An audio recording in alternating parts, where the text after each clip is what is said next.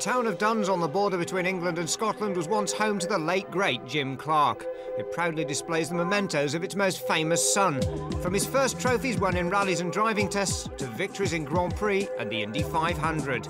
Clark is now also commemorated by the only British championship round in mainland Britain to be run on country roads close to the public.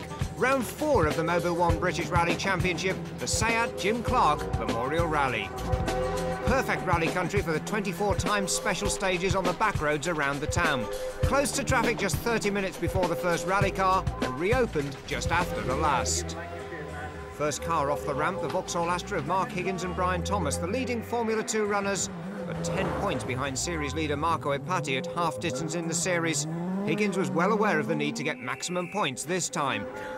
While Higgins was already pushing hard, the man behind him was pushing even harder. His Vauxhall teammate Neil Weirden, co-driven by Trevor Agnew, won his first British Championship event on similar terrain last year in Ulster. Now he was setting a spectacular pace as the shadows lengthened and the first leg of 10 special stages headed into the night.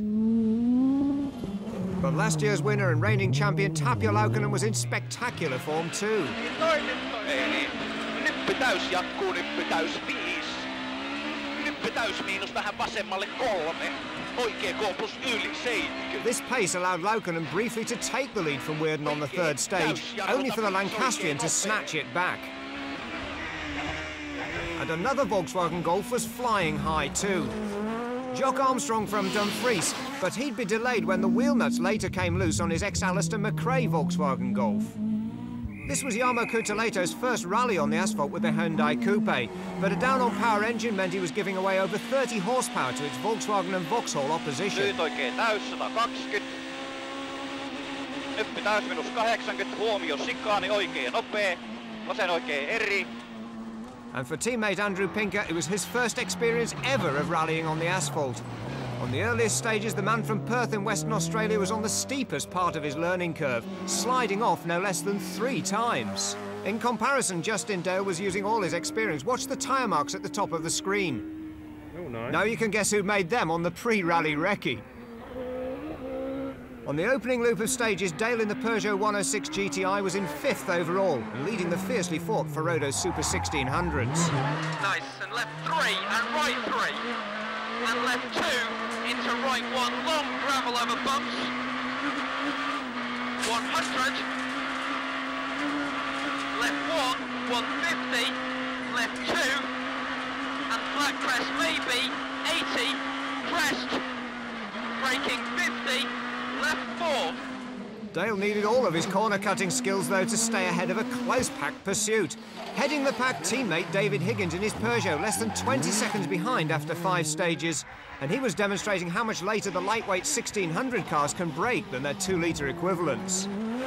Mats Anderson and Claire Mole in the Proton were determined to keep their 10-point class lead as they headed to Langton Mill. As always, a hit with the media and over 4,000 spectators.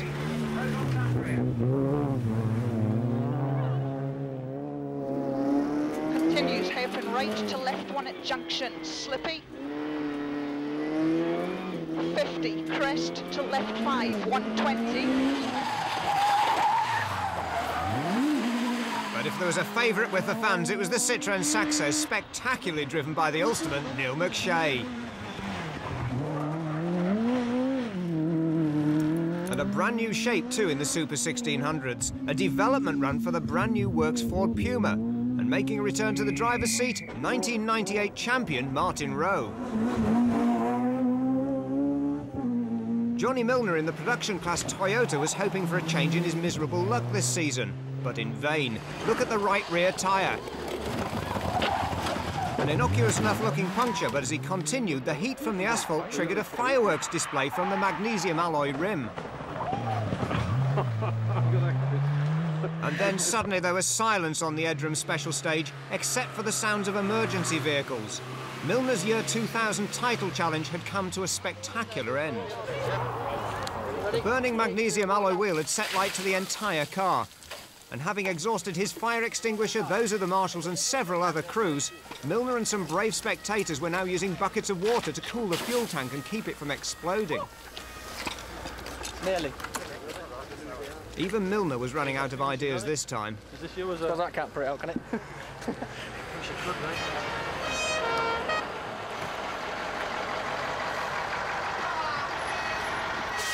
First time I've ever had a fire engine to me. The local volunteer fire brigade had broken a few records themselves in getting to the scene, but even their help couldn't save the stricken £100,000 Toyota.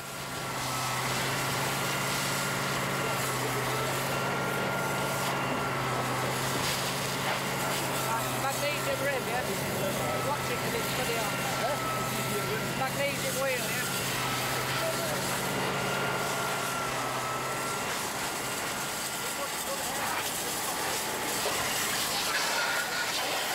Milner and co-driver Nicky Beach could only count themselves as lucky in having escaped unscathed in the nick of time. A specialist aircraft crash foam had to be used to eventually bring the blaze under control.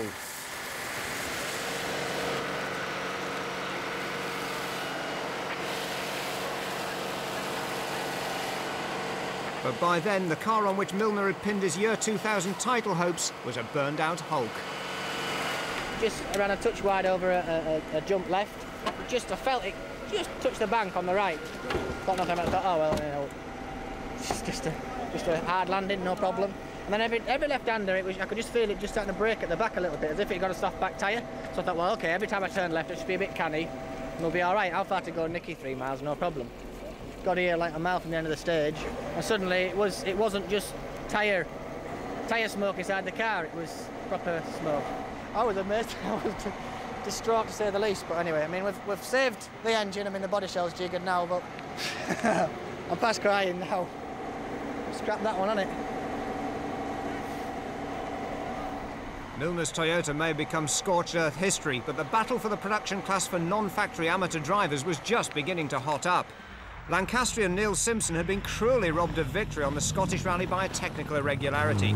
Here, though, he was proving his pace was no fluke, heading the class for the four-wheel drive turbo cars by 9 seconds after 5 stages.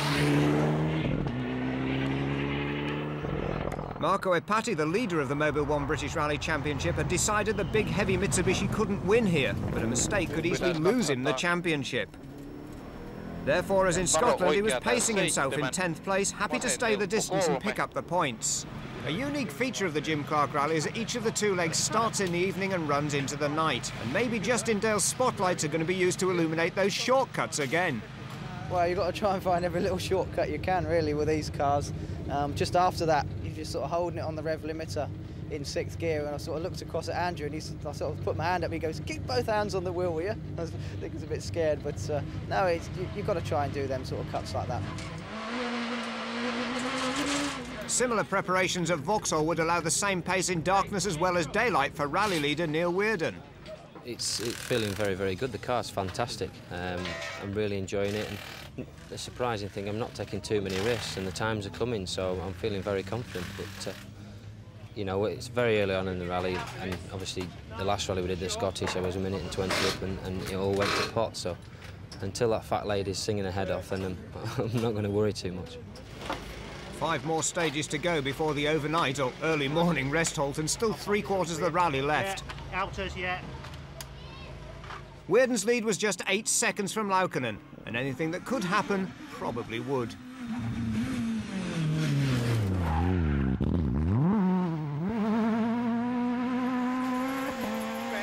Square right, round Bill. He's safe. Handbrake. Handbrake. Keep going.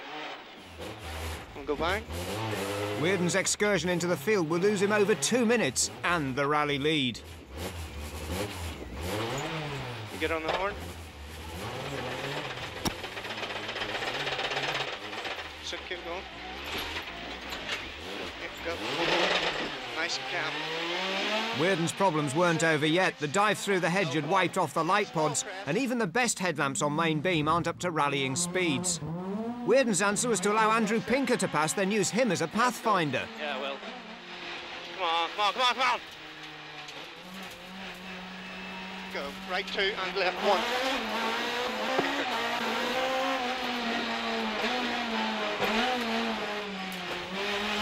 Into left 6 long, 50.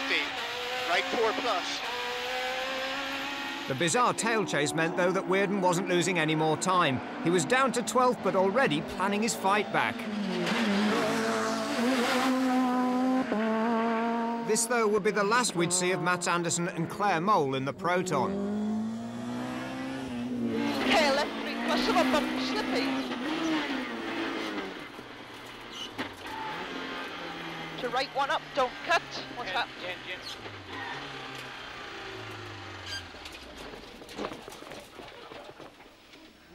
The Battle of the 1600s, though, was as spectacular as ever, with Neil McShay getting the Splash of the Day award at Langton Ford, then taking a bow. Even despite this spin, the spectacular Ulsterman's pace was keeping him close behind the 2 Peugeots, which were still fighting for the class lead.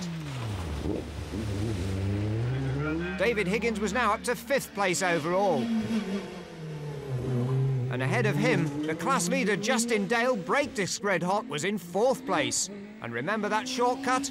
It worked just as well in the dark. 150, right 4, big cut, and left 3 of the bumps, and left 4, 80, right 1 into left 4. But all wasn't well for the new rally leader. Tapio Laukkanen's Golf was jammed in 2nd gear. On meillä jotain mukana, yritän vaan mennä kovasti. The Finn would lose almost 50 seconds in the rally lead, dropping to 3rd, but he didn't seem too downhearted. We had a gear shifting problem, but then after this stage we managed to fix it on the road section, so it's a shame. It's always a disappointment to lose quite a lot of time, but luckily it was only two short stages. Into 2nd place as a result, Jarmo Kuutaleito was proving that what the Hyundai was losing in pace down the straights, it was capable of pulling back around the corners. We have been driving all the time, no problems, and I think we go nearly the limit. It's some stages are too quick. The tight and twisty stages seem to suit the car. Yes, when it's tight and twisty and narrow, then the times are very good. But as the red-eyed crews headed back to Duns for the rest halt, Mark Higgins and the Vauxhall Astra were heading the field, the 3rd leader in as many hours as the SEAT Jim Clark Rally lived up to its reputation. Higgins the leader by a slender 43-second margin from the 2 Finns and the 2 giant-killing Peugeots. Quite difficult now because we've got sort of quite a good lead, so we've got to keep our concentration up for all of tomorrow, but anything can happen. Look what's happened in the last 2 stages, and there's a hell of a long way to go yet. 3, 2, 1. 60 right 3 plus. 100 to Barn. Higgins knew there was still a long way to go. This was only the 11th of 24 special stages, and there was another overnight loop to come. And the top 4 front-wheel drive cars were all covered by just 2 minutes. Unseen, left 2. Repeat, turn unseen, left 2. 250 to Care. Straight jump good. 450.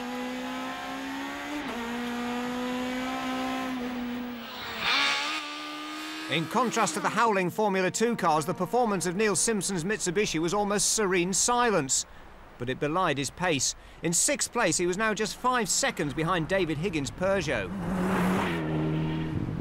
Simpson was now over a minute clear of his nearest production class rival, Guy Anderson, in his Mitsubishi. But the Buckinghamshire driver was now in 10th overall, ahead of Marco Ipati, as the championship leader kept true to his promise of maintaining a steady pace.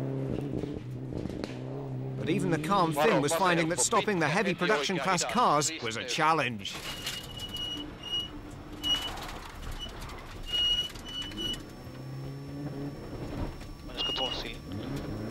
In contrast, Justin Dale was revelling in the light, agile and forgiving handling of his Peugeot 106.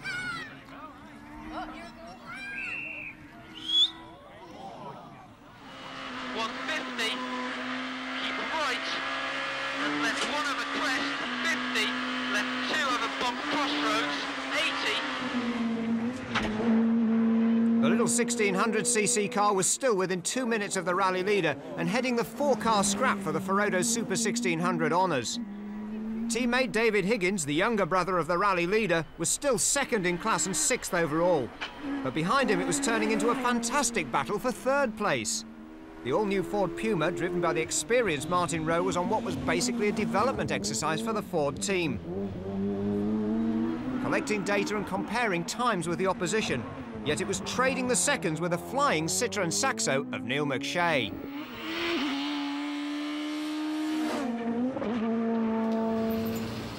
McShay's privateer team have a fraction of the resources of Ford or Peugeot, so how were they matching their pace? I've been trying absolutely everything I know today, pushing maybe a little too hard in places, having a few lockups, but I wouldn't say we're really losing much time by them. And to be honest, I'm a little afraid if I try to drive a little neater, we might end up losing a lot of time, you know, so I think I'll just stick it to flat out and see what happens, please. But David Higgins' Peugeot was now a late arrival in service, losing vital time, and that's second in class. We're on the start line, the fuel pumps are getting noisy, and the lift pump fuse went, but we tried everything, and I just swapped all the fuses around the dashboard, and the thing fired up, so... How many minutes? I haven't even thought. 15, I would say, at least. The thing is now we're looking forward to try and have a bit of a go against Justin this evening, but this just really capped it, but I'm sure there'll be more problems for other people tonight. So from now on in, it's a test and development exercise? Yeah, character building exercise as well, isn't it? The final loop of 6 special stages, starting at midnight, finishing at 7 AM, will be the final sting in the tail. And the first victim will be the 1600 class leader, Justin Dale, with hammering noises coming from a broken drive shaft. 150. That shaft. No, right, 3. And that was just the start. Look under the car. Flames.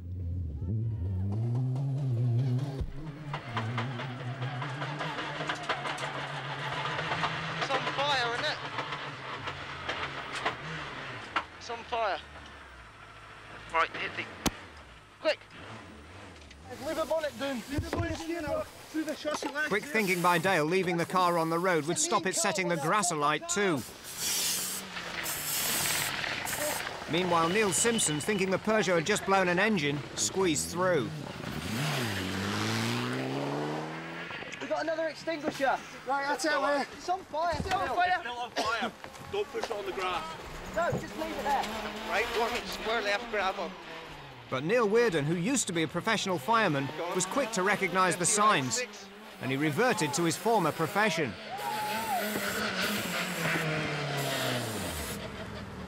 Got it. I've got right it off the road. Out. You okay? It's out. It's out now, isn't it? Let's try the bonnet now. Somebody hold it to the weight of the lights. Leave the bonnet down, leave the bonnet down. Leave the bonnet. The combined teamwork of the Vauxhall and Peugeot crews, as well as the marshals, had kept the damage to a minimum, in contrast to Milner's car earlier in the event. As a result of the dramas, the times for the stage will be cancelled. But little consolation, though, for Dale and co-driver Andrew Bardry, whose rally was over. They could only consider the loss of a dominant class victory. About a quarter of a mile before the junction there, we've just come around them bales, come into a square left and the shaft broke, the front drive shaft, left side, and then all the oils come out of the box, obviously, and just set fire to it on the manifold goes right the way underneath the engine there, so it's just set fire to all that, and the whole engine bay went up. Even with both Peugeots gone, the battle in the 1600 class was far from over. McShay in the Citroën was now the class leader, but by just 2 seconds from Rowe in the Ford.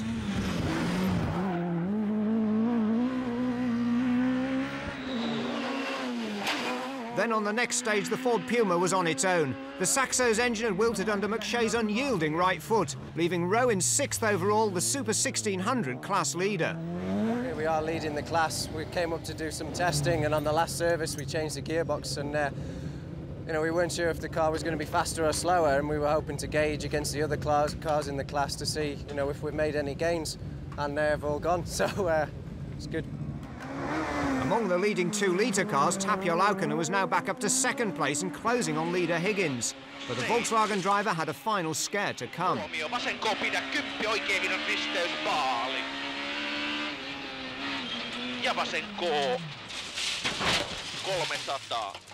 Thankfully, the marshal rolled with the punch and was unhurt, but it was proof if ever be needed that no one can ever relax their vigilance on a rally stage. Laukkanen, obviously a little shaken, at least could see the marshal was back on his feet as he restarted the stage.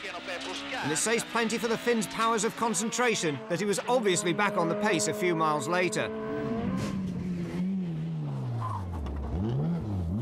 Despite using all his driving skill and some experimental tyres handmade in Korea, Jarmo Kuutelaito was now fighting to hold on to third place. It was made even tougher when the battery started to lose charge. We had the problem on stage and we lost the alternator. And after the stage, we had the big problems to get here. So you've got 20 minutes in service now. Do you think you'll be able to fix it? Yes, I think so. We can change the alternator or the cable or whatever. The fast-moving Hyundai mechanics got Kuutelaito into action on time, but the Finn was now under real pressure from the Astra of Neil Weirden, which had fought its way back up the order from 12th place. The Lancastrian and the second-placed Laukkanen had shared the fastest times on every one of the overnight stages. And as dawn began to break, the two Vauxhalls were now sandwiching the Volkswagen in first and third places.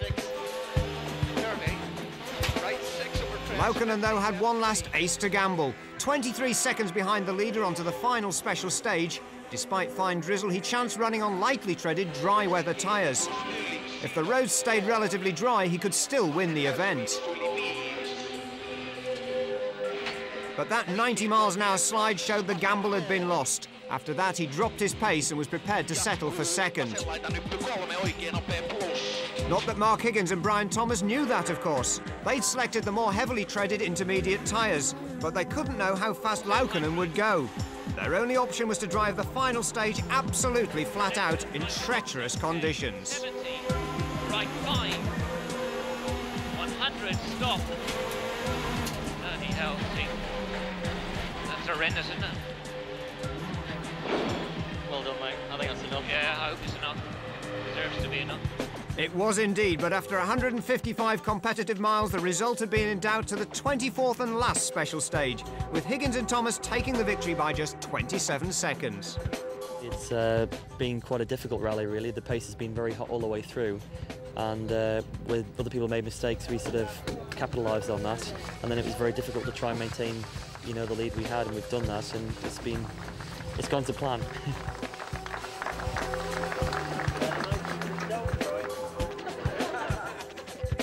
In the Drivers' Championship, Higgins' win moves him to within 3 points of Marco Epati, who finished 8th.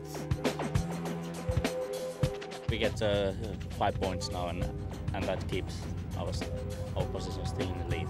We think about still what we are doing and what car we are using. I think it's MSA Rally we are using our Lancer, but let's see what happens in Isle of Man.